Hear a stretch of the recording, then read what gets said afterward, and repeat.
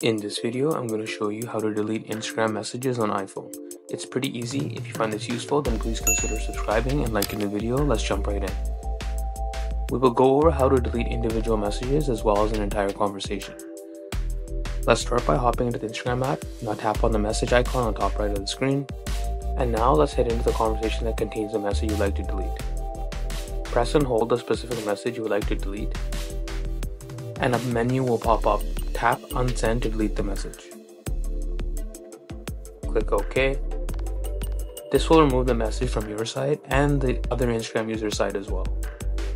Now, if you would like to delete the entire conversation, back out of the conversation and swipe to the left on the conversation you would like to delete. You see an option that says more. Tap on that and now hit delete. You will now be prompted with a pop-up to confirm deleting the chat, and just tap delete. I hope this helps, and if it did, please hit the subscribe button below. It really helps me out.